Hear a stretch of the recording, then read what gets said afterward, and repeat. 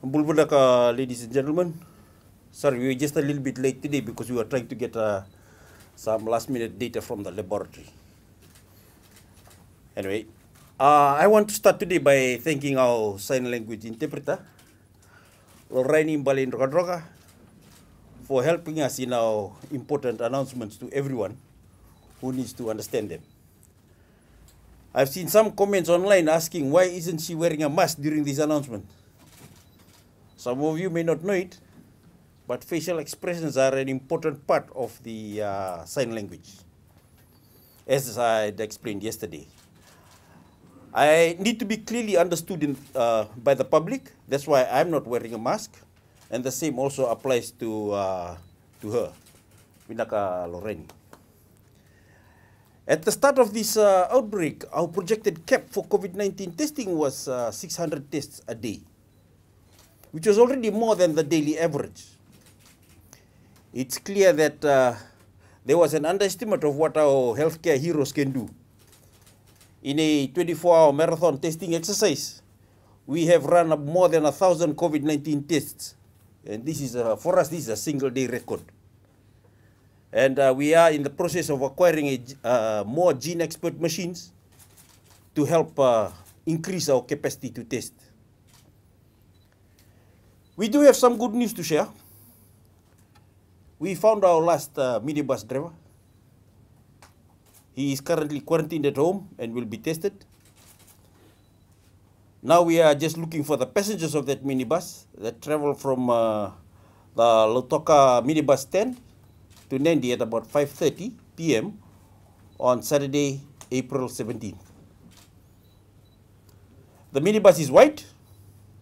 It has a red painted front bumper with a license number LM417. A photo of this minibus has been posted on the Fijian government Facebook page and is released to the media. So if you rode in this minibus from Lautoka to Nandi that night, please call 158. As of this afternoon, we have no new cases of COVID-19 to report at the border or in the community. That means we still have 19 active cases, 4 border quarantine cases, and 5 locally transmitted cases. The 3 Fijians living on Moturiki we suspected may have been exposed to the virus have all tested negative for COVID-19. We are going to maintain the island as a containment area until the 14-day incubation period expires because they were exposed.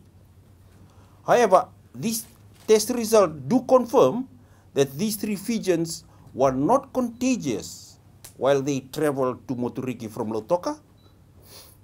So the village of Waidoka in Tailevu, where they stayed overnight, is no longer considered a screening zone. I want to also start today's brief by thanking those who are wearing masks in the public and wearing them properly. The choice you made is the best way you can honor the hard work of the ministry to stop this virus from crippling Fiji and threatening the lives of our people. But more Fijians must follow your example. Otherwise, our carelessness will cost us dearly. Masks can be bought and they can be made. Homemade masks with at least 2 layers of cloth offer some protection from spreading and contracting this virus. We have guidance about what your mask can and should look like on the Fiji government Facebook page, and we will advertise that guidance over radio. So, whether they are bought or made at home, there is no excuse for anyone in Fiji not to have a face covering every time they leave the house. If you are wearing a mask below your nose, it's no longer a mask, it's a mouth guard. The mask has to cover your nose and your mouth to keep you and those around you safe. Seriously, a mask worn below the nose is hardly different from then wearing no mask at all. we need to understand that this is not a box-ticking exercise. You shouldn't only be wearing a mask because we ask you to wear one. You should wear a mask because you don't want the virus to come to you, neither do you want to pass your virus to anybody else. Most of us may feel young and invincible, most of you may feel young and invincible. You aren't. You or most certainly someone you love could contract COVID and end up in ICU. Where still, you could die. It's happened around the world. Listen well, act now, and don't let personal tragedy be your teacher. It's enough that we can see the tragedy unfolding in the world. The last thing we need is for us to have the tragedy in our family and we say, man, I should have followed the advice. That's not good. I've seen images of crowded bus stands that have put well-founded fear in the hearts of many Fijians. These maskless crowds are hotspots waiting to happen. As we've seen, all it takes is one person at a funeral to ignite an outbreak. Just the same, it would take one maskless person on a bus or a minibus to turn that vehicle into a super spreader event on wheels. That goes for bus stands, supermarkets, and shops. That is why, from tomorrow, we're requiring mask wearing in all public transportation. All bus drivers, minibus drivers, taxi drivers must wear masks. And they should not allow riders who don't wear masks to enter their vehicles.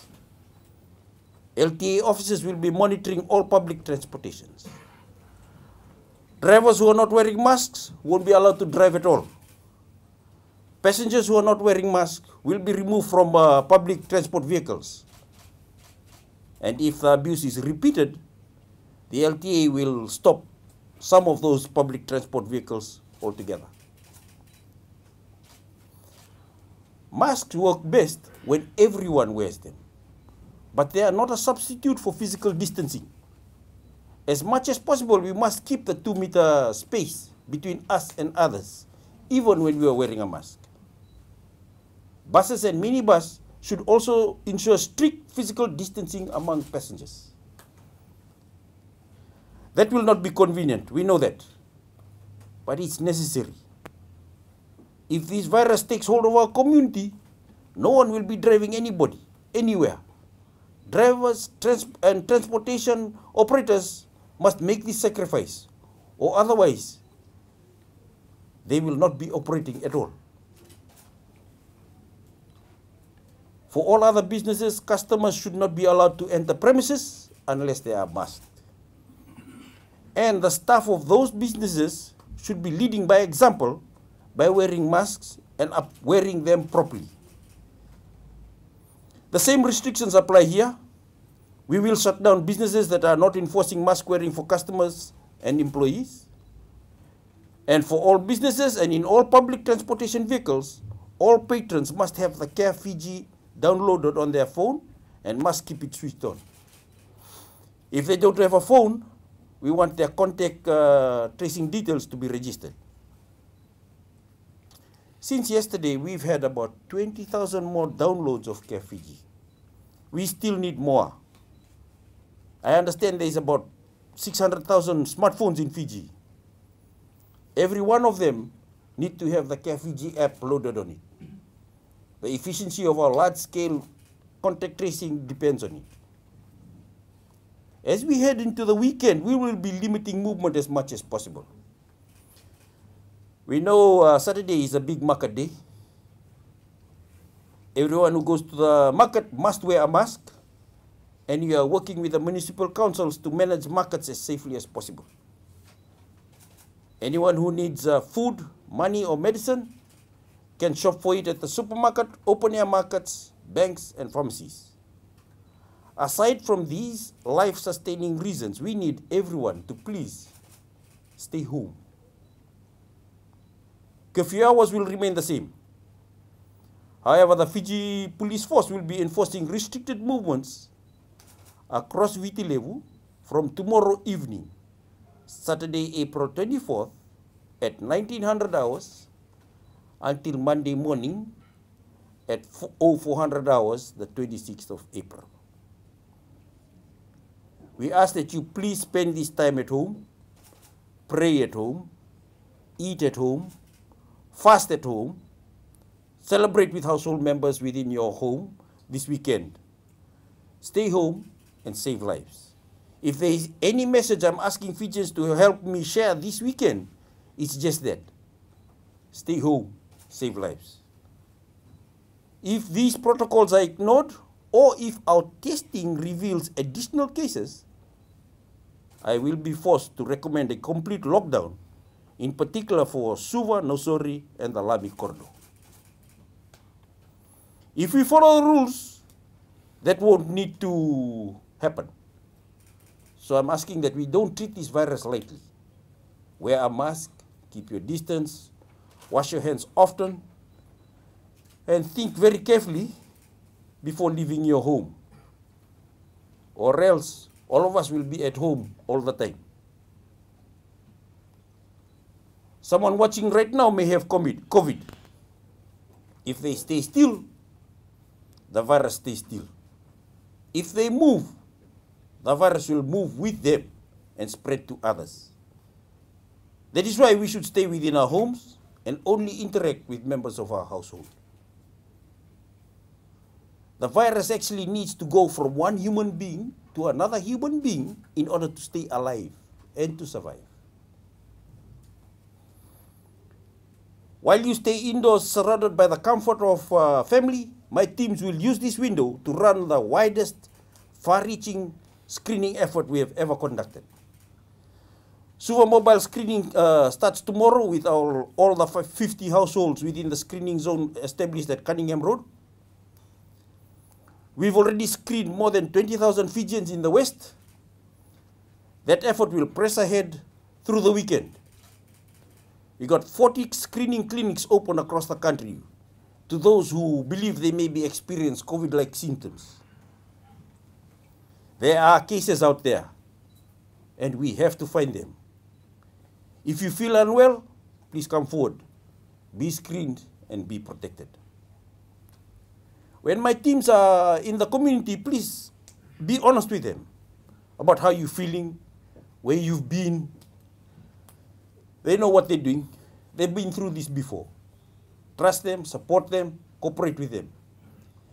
If they're in your community, they are there because they care about keeping you safe. I can tell you, we would all prefer to be at home with our own families. Instead, we'll be defending yours. This is our duty. That is what we do every hour of every day to keep the virus from claiming additional Fijian lives. I want to make another important point. You notice I'm not wearing any gloves. The ministry never asked Fijians to wear gloves during this pandemic for the simple reason that clean hands are far more hygienic. Gloves are a problem because everything you touch, it stays on them. And unlike your hands, they cannot be easily washed. Gloves are useful for cleaning surfaces, but they are not useful for stopping person-to-person transmission of COVID-19. Not in public, not in business, and not on a public transport.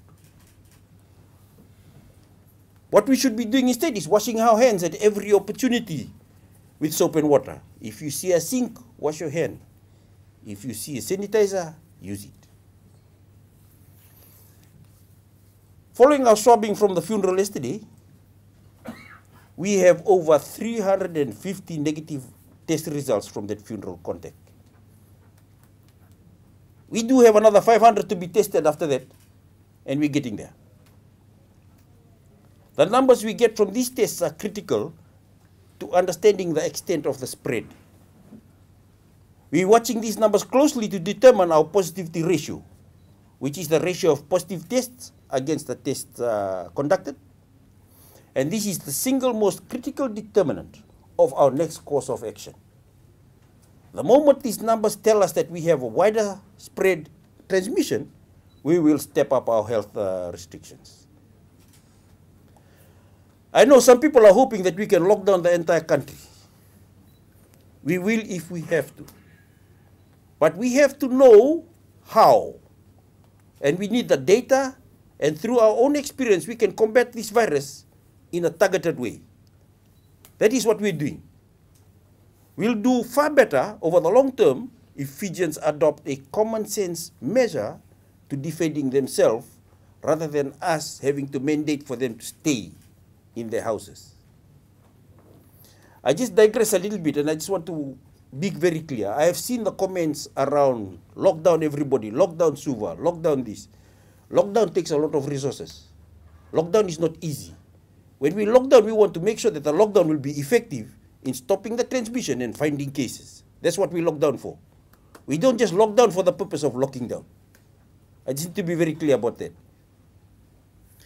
Defense is our best attack. This virus is an opportunist. It will take every opportunity that we give it, whether that is a maskless conversation, a crowded market, or a careless decision to share taki, bilo, or cigarette. We can defend ourselves with mask. We can defend ourselves with good hand hygiene and with physical distance. We can defend ourselves by staying within our homes. Before I take any questions or before we finish, I just also want to thank, yesterday I thanked Rosie Tours and Pacific Destinations at the question time. I forgot to thank one of the businesses who aided us also in the contact tracing in the West. I'd like to give an overdue vote of thanks to tour managers for their support. I've also been through CBD. I've been through our CBD in Suva, and I've been able to see many businesses embracing our COVID-safe protocols. I saw a sign in the door of Harrison's that read, "No mask, no entry." Every sign on the door of every business in Fiji should say the same. If they don't, if the virus continues to spread, the simple fact is that most of these businesses will have to shut down for a very, very long time. Livelihoods will be lost, economic activity will plummet, and we will be in a difficult place. We are all in the same team here. We all want to become COVID contained again. So please do your part, embrace your role as businesses, as ordinary citizens, and let's make Fiji safe again. On a last note, more vaccines are here. Please register online, especially if you're in the West. Vinaka, thank you.